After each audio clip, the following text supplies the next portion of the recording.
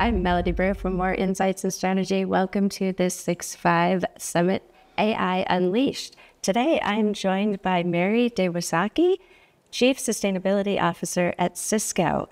We're going to explore how Cisco is building digital resilience while advancing sustainability, from AI infrastructure to circular business models. How are you? Thank you for joining us. Wonderful. Thank you for having me here today. Yeah, really excited to get into this conversation. Let's dig in.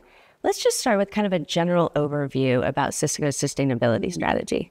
Well, you just mentioned digital resiliency, and I think about that coupled with our purpose to power an inclusive future for all. And so when I think about what does that inclusive future look like, I think about resiliency. I think about what sustainability can do. And so that's how we built our strategy. There's three key pillars. One, how do we accelerate the transition to cleaner energy? And we know our products and services can help our customers do that. Second, critically, moving more and more from a linear model to a more circular. And the third, it's all about how we can leverage technology to create resilient ecosystems and communities. So Cisco is leading in AI infrastructure. How does that fit into your sustainability model? Cisco's a technology company, so you're always grappling with how does technology become an enabler. I've also been with Cisco for a few decades, so I've seen how these technologies emerge. And so one of the things that you do is how do you think about the transformational impact that AI can have? And the first thing I focus in on is how do you incorporate that into the way you design your product? So take, for example, Silicon One. The ability for our engineers to grapple with how do you create more bandwidth, more compute, at the same time balancing that with ever-increasing energy efficiency. That connects right back to strategy. I think another thing that's important, after you've designed it, let's say, into your products, how can you give more ability for the tech leaders to kind of manage it and observe what's going on? This allows a tech leader to maybe choose when they upload the latest software update or maybe shift workload model. So it's really building that intelligence in. And I think one of the key things is just connecting the dots between these technology innovations and how that ultimately creates a more sustainable impact as well. Yeah. So let's connect the dots between the sustainability, the growing demand for AI, and how it relates to data centers. I think we all are excited about the opportunity that AI can provide, whether more efficiencies, or I think of how it could really tackle some of the biggest challenges that we are facing. But I also recognize that it does require increased energy. And so I don't think you can really decouple thinking about AI without thinking about energy innovation as well. And so this, again, is how are you designing your products to be more energy efficient? How are you designing intentionally an AI-ready data center that's going to provide that capability? But you're grappling with, is it secure? How is the energy really connected to your outcome? I think beyond that, one of the key things is really how you design it in the field. I started my technology career as a systems engineer, so I'm always really rooting for those folks. I'm going, are you designing it in the field to really be the most energy efficient? I've seen examples where, let's say, you refresh a data center, it could be half the footprint. So you think about that, the ability to manage it, but there's also really interesting innovations, whether it's liquid cooling in the data center. But I also know we're going to need new and more energy. So for example, Cisco Corporate have invested in a new form of energy. It's a wave technology. So imagine a humongous buoy in the ocean, and the ocean it keeps going up and down. So permanent energy ability to create. So that all of us, as we're thinking about the future, how can we invest and signal the demand for more energy and really use that patient capital to help take it from idea out of the lab into the pilot and ultimately into scale? So as we're thinking about AI and infrastructure, how does that impact security? I think you need to look at it in a couple different ways. The first thing, as we mentioned, you can't really decouple the opportunity of AI and the energy demand or the energy innovation that we require. So when I think about it, we know that AI-ready data centers are going to require energy. Well, how do you get the energy there? You ultimately have to connect to your grid. Where is that? What is the ability for your grid to provide that reliable, secure energy? And I think this is, again, where networking is critical as we really think about all different types of energy coming together. So you've got more diverse energy, you need more flexibility, and the ability to have each endpoint secure is critical. That smart, modern grid, if we're not thinking about that now, it is going to be a headwind, I think, for achieving that opportunity.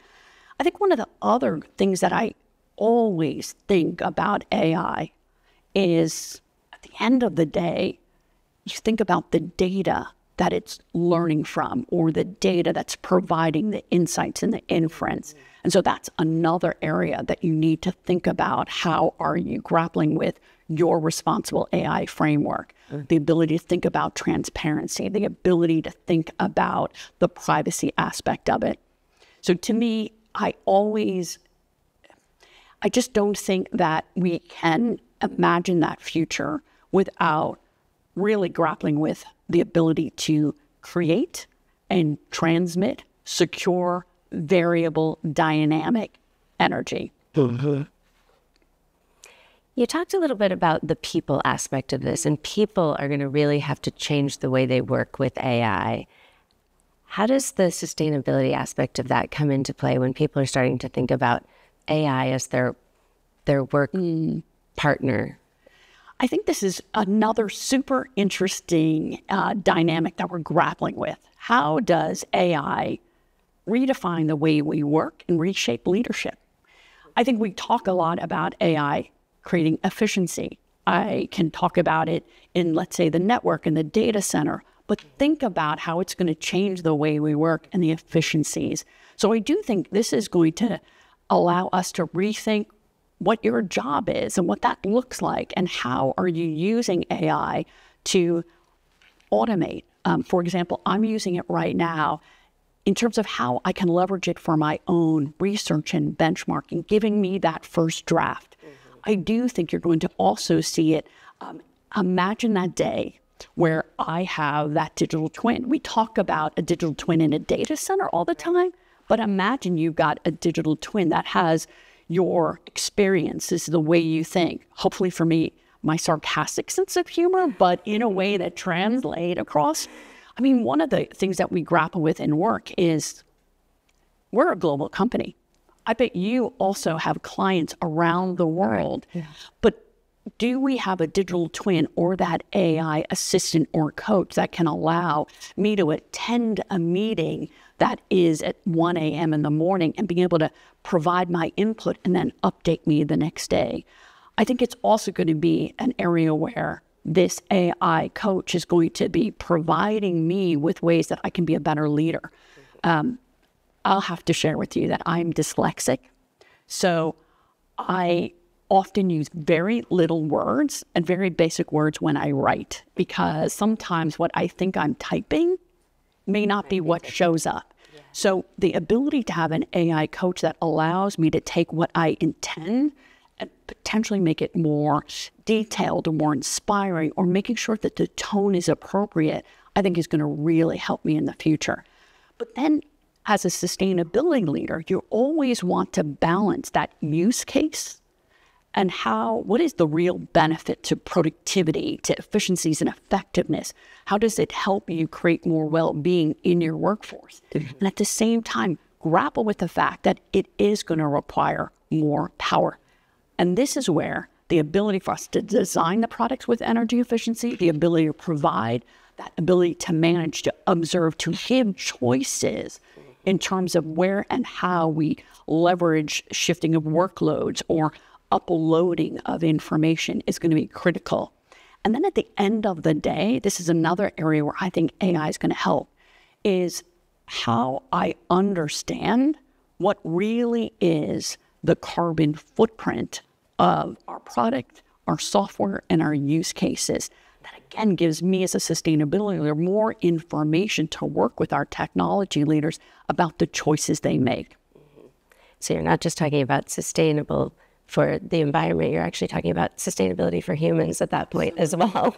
Exactly. And that's why I always kind of anchor in resilience, because I do think that we are living in an ever-changing world, from the technology aspects as well as just our own family dynamics, and the ability to design in that resiliency to the individual, to your company, to your community is critical for the future. And technology, I think, is going to be a huge enabler of it.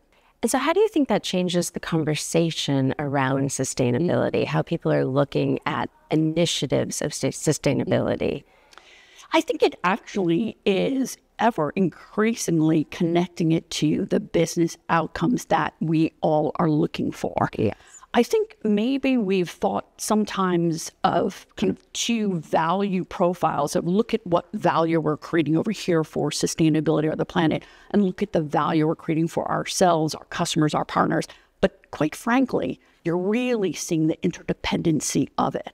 So I do think I'm seeing more and more of the ability for me to articulate the business outcome, but then sometimes translate it for that chief sustainability officer or the financial team, or going back and taking how I think about sustainability or carbon or circularity and translating that for our technology leader as well. So I'm a bit of a translator as well. Yeah, it kind of makes the conversation easier to have in a way. You know, it's not one or the other. They work together now. So you talked a little bit about circularity. So can you talk in practical terms about what that means and how that fits into your sustainability strategy? Absolutely. Now, I grew up in a world that was very linear, right? You would make something, you would use it, and you would throw it out. And as you think about that business model, you realize that you're actually leaving a lot of value on the table, because you could have take that one product and maybe have multiple life cycles of it. Mm-hmm. You also could recycle or use the material differently. So circular is really about how you are designing for multiple life cycles, how you're reducing or designing out waste, how you're designing your product to be more modular, more easily assembled, disassembled. How are you thinking about the end of life? And that ties right back to your materials. Are you using a particular material that's more regenerative, let's say fiber packaging in your product, or is it more using more recycled material as you develop it? For example, our iPhones are a great example of using, I think, over 70% of post-consumer recycled material right there in the product. Mm-hmm. Yeah, some of the devices that I've seen on the Cisco side, they're designing completely around sustainability. I mean, they'd said, some of the device people that I spoke to and also said that even they thought that it was impossible to do what they were trying to do. And I will tell you, one of the things that I don't think everyone realizes how much by introducing, let's say, energy efficiency requirements or more circular creates more innovation and inspiration in our engineering or our supply chain team. Sure. I was so pleased to be able to sit down with some of our tremendous hardware engineers as they showed our latest Cisco 9350, and they pulled it apart and they're like, look, we just shifted how this fan was moving air within this device, or we removed this piece of plastic and look what we did. So what it ends up doing in my mind, is actually creating more disruptive innovation, because you're adding in a new component to how the engineers are thinking about delivering that next version of the product. But I also think it is, and this is where maybe where purpose comes into a certain extent, to see the pride and the inspiration and the problem solving that we're asking them to do. It really, to me, is one of those like value drivers that I don't know that we always think about. This is critical to innovation and thinking about how our products will be not only more resilient, more sustainable in the future.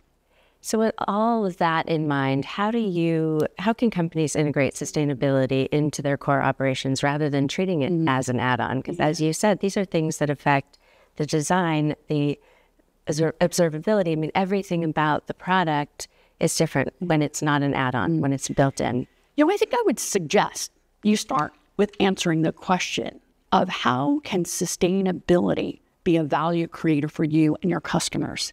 And just like you mentioned, I think the resilient future really requires us to embed sustainability, and not as an add-on, but really that driver of value, of innovation, of trust. It's really how do you weave it into how you design your products, your services? How do you think about it as a risk mitigator, as part of your procurement strategy? Is really how you serve your customers and your partners. To me, you do that. You then create more scalability of that business model, the way of thinking. But ultimately, you're just turning your strategy into real impact. That's great. Well, thank you so much. This was really insightful. And thank you for joining us for this 6.5 Summit. And if you'd like to learn more, please visit Cisco.com or follow Cisco on X and stay with us. There's more ahead at the 6.5 Summit.